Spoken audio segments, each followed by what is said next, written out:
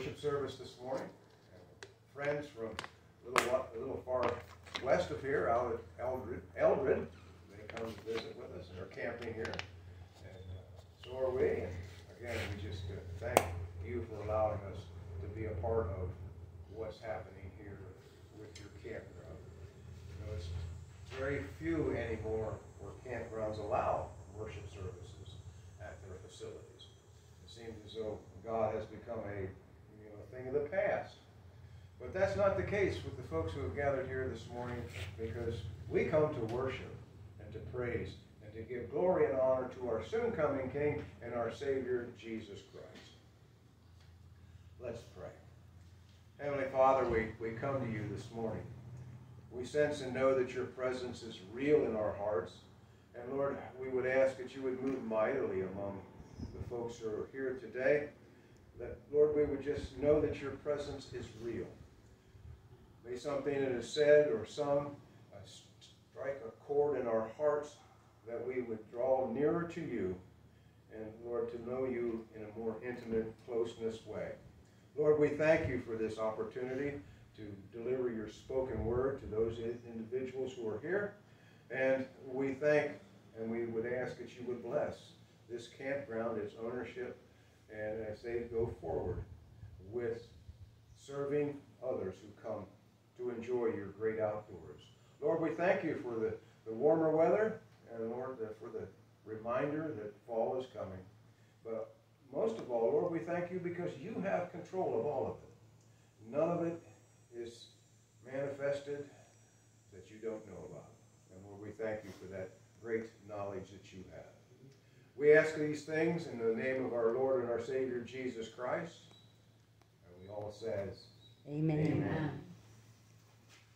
We're going to the Matthew 11 this morning, and we're going to be reading 2 verses. Now, some of those that know me will say, well, gee, only 2 verses, you know. Well, that's not too bad. I could have just picked one, and we could have had quite a conversation or a message on that. So feel free to take notes if you want to, and if you have any questions concerning the message, I'll be glad to share it with you, either in person after the service. And it's not my words, it's God's word. And if something strikes a chord with you that you find objectionable to, I'll address it with you, but you'll have to take it up with the author. That's where the answer lies. So the 2 verses we're reading this morning come from Matthew chapter 11, verses 28-29. And it says, "Come unto me, all you who are heavy laden, and I will give you rest." I will give you rest. "Take my yoke upon you, and learn from me, learn of me, for I am meek and lowly in heart. For you shall find rest for your souls." In this particular passage of Scripture, we see Jesus is the one that is speaking to his disciples. This is young in his ministry, in and about the first year, and he's developing rapport with the people around him. And he says to them, come on to me. In other words, he's saying, come to me. Jesus is proclaiming that he is the giver of salvation. Come on to me, all you who labor and are heavy laden. This weekend is what? Labor Day. Labor Day. As a nationwide day of extension of the weekend, we celebrate, that's the reason we're here, because we don't have to go to work tomorrow. Yeah, I see somebody saying, yeah, you don't have to work today. That's right, yeah. But yet there was a time when, even not too long ago, that if you didn't have your gas, your bread and milk on Saturday night, you didn't get it till Monday morning. Mm-hmm. And these places were closed.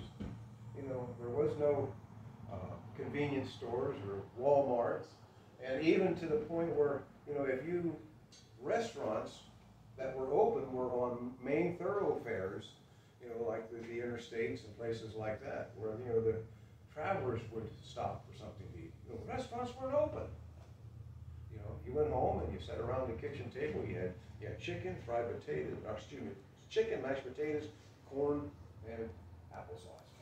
Don't forget the gravy. What's that? Don't forget the gravy. Oh, the gravy, absolutely gravy, yeah. But, you know, you sat around the table and you joined as a family and you had a meal.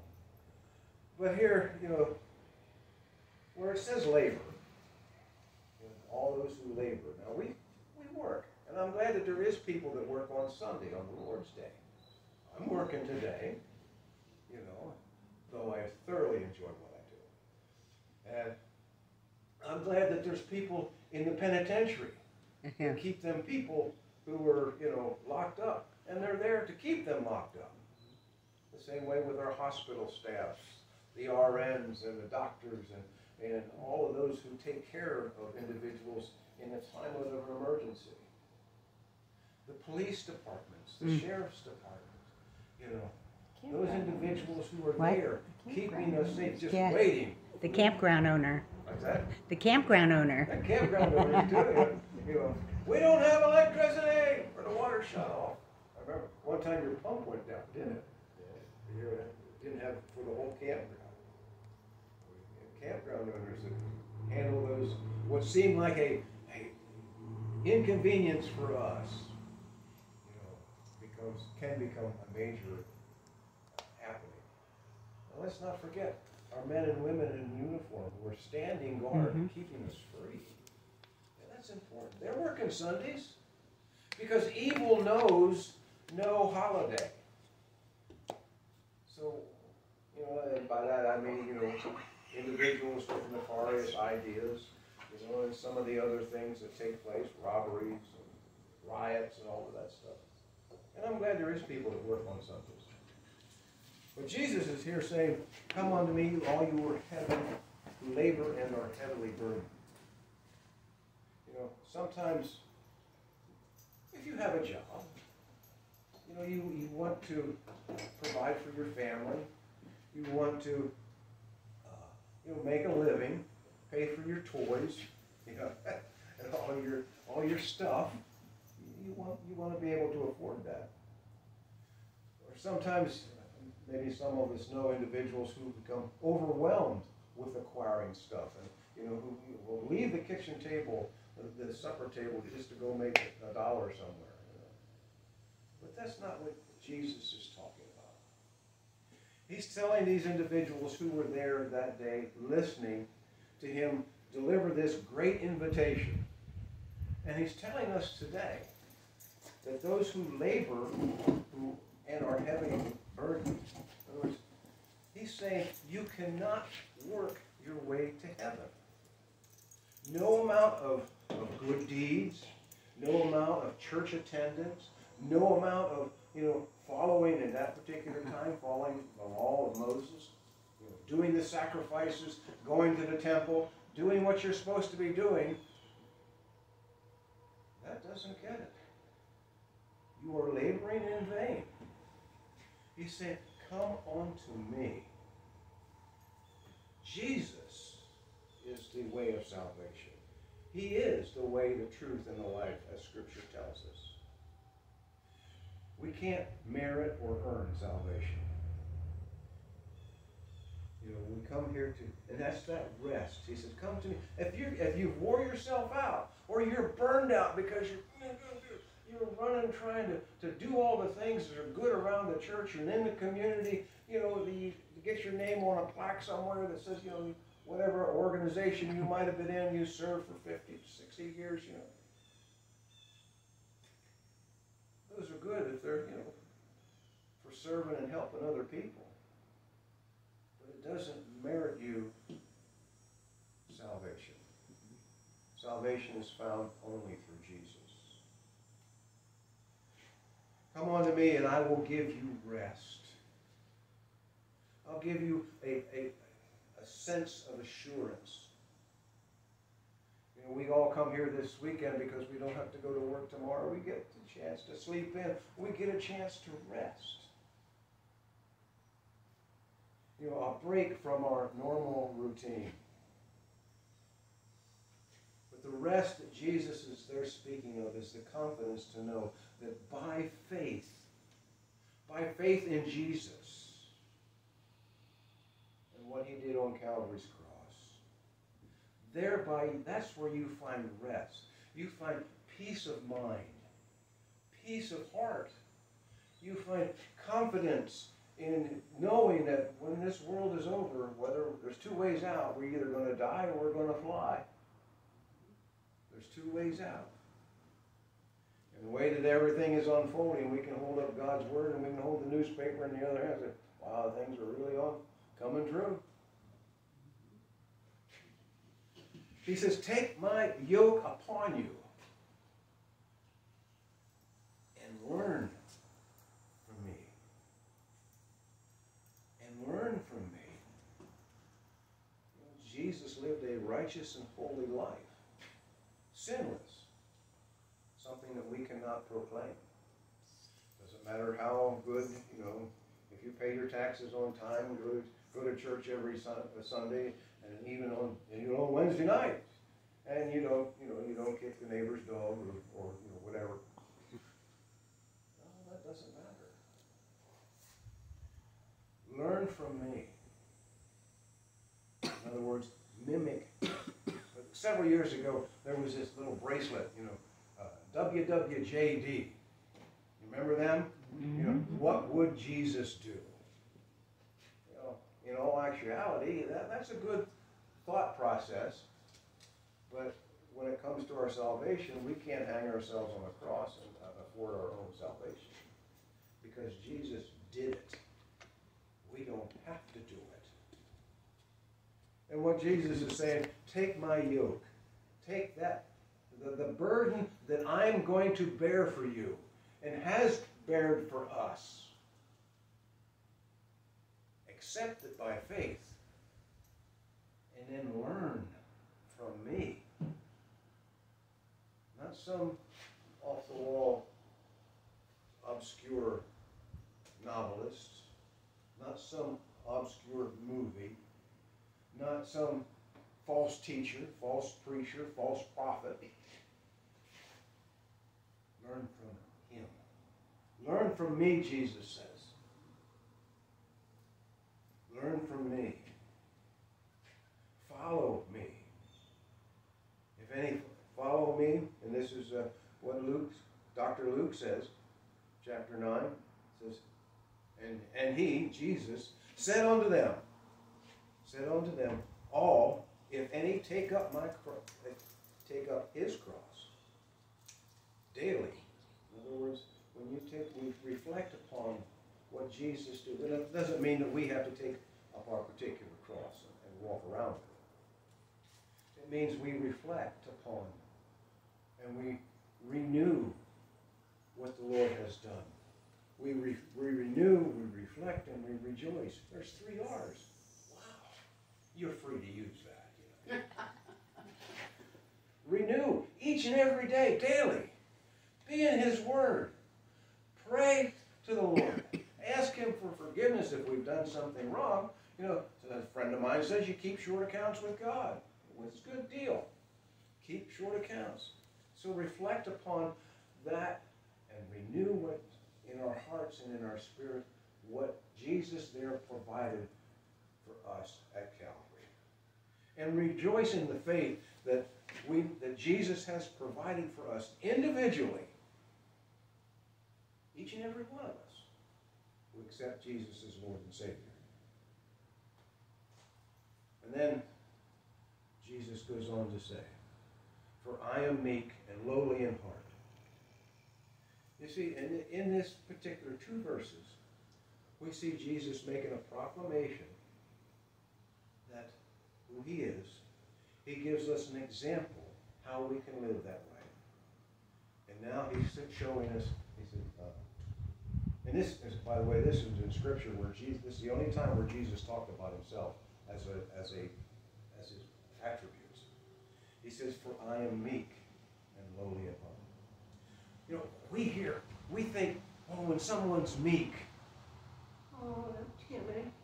they're shy. They don't want to speak out. They don't want to say anything. That's how we look at being meek. But when Jesus said he is meek, and the biblical definition of meekness is strength under control. You can be totally raging angry, but you still have not lost your control, have not lost what Jesus has taught you, how we are to react. And that's tough. Especially when somebody's barking something at you that you know is totally false and outside the will of God and outside the Word of God. And we see a lot of that happening now. We see it unfolding on our daily lives. We see it unfolding across the news screens. It's quite evident that individuals have walked away from God. Yes, we are to not follow those patterns, but yet we're supposed to be able to share with them the truth. And when we share the truth with them, whether or not they accept it, that's their call. That's their choice. But we're called to tell them the truth. Once we've told them the truth, we're like in Ezekiel, we're the watchman on the wall. If the watchman sees something coming towards the city and he just runs and goes saves himself, or if he neglects to tell the individual who has the alarm system, which at that particular time was the horns and things to sound the alarm, if he didn't tell them and people died, those people's blood would be on his hands. The same is true with us. If we have an opportunity and we let it slide, wow, we should have said this or should have said that. Hopefully we've planted a seed by our lives. But we are to share the invitation, the same invitation that you and I received. It says, "I'm lowly in heart." Keeps things, quiet, compassionate.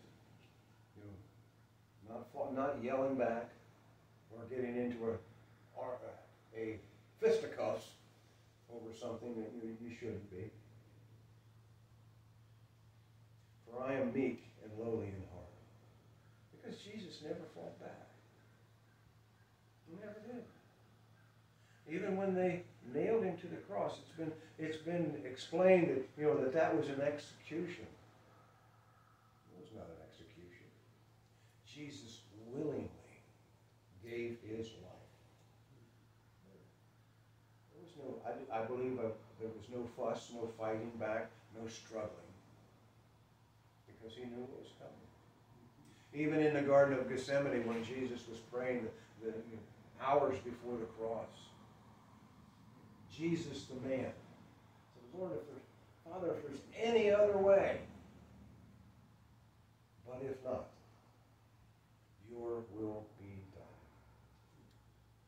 Obedient to the end. Wow.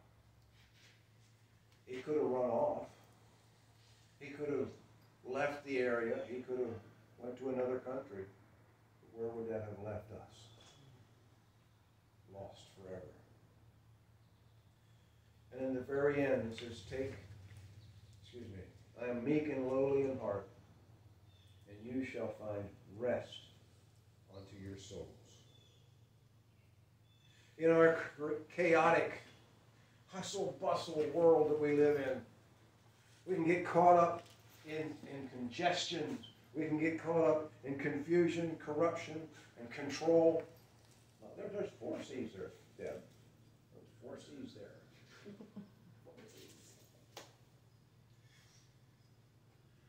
We can get caught up in that. We can become so entangled with that it aggravates our very souls. But Jesus says, you shall find rest unto your souls. We can have a peace that surpasses all understanding. All understanding. It's something that's totally confusing and beyond our comprehension. We just thought, Lord, I'm glad that you are in control.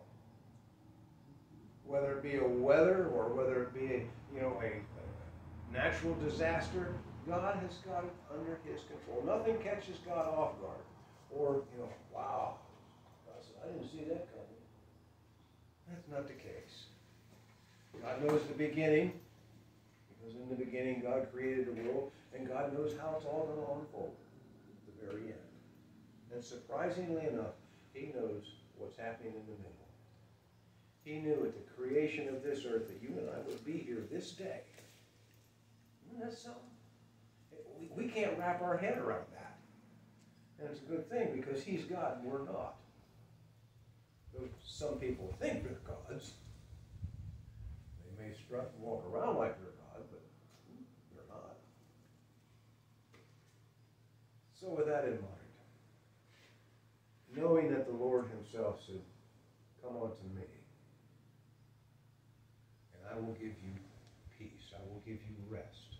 We can have that comfort to know that regardless of what happens, whether it be illness, whether it be something life-threatening, some big catastrophe in our lives, Jesus says, "Come to me. Come to me. Look to me, and I will give you rest." It might not unfold the way we want it to, but it will unfold the way He has it planned with His will. So often, at individuals who are ill, sickness unto death, we pray for healing. We pray that that individual will be restored. But then, weeks or months later, that individual dies, expires. Well, we were praying for healing. But in all actuality, God answered our prayers. Because that individual who knew the Lord is now in the presence of the Lord, totally 100% healed of anything that was going on. But yet there's that selfish part of us that we want to hang on to our loved ones. We don't want to see them suffer and be in torment. We're still human. We want them here. But also we want them to be well. Because that's the way we're put together. That's the way we're wired. But still, we can find comfort in that. And knowing that if we've accepted the Lord as our Savior, we will see that loved one again. And who would not want someone who is racked with pain, disease, and illness to go through all eternity feeling 100% pure and healthy? That's something to look forward to. So these are the words of Jesus, a great invitation that He gives. And the invitation that I give to you this morning is probably one that you've heard before. If you've never accepted, I don't know who's listening via the media system that is here. But if you've never accepted the Lord Jesus Christ as Savior, I encourage you to do so. Very simple. You just ask and you shall receive. May the Lord bless each and every one of you as we go throughout this time of rest from a legal holiday. But may we go with God's will and in His way.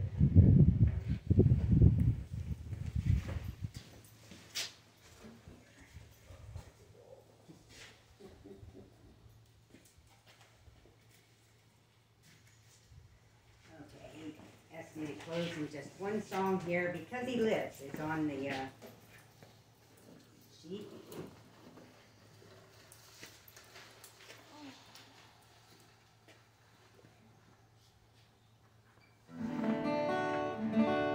God sent His Son. They called Him Jesus.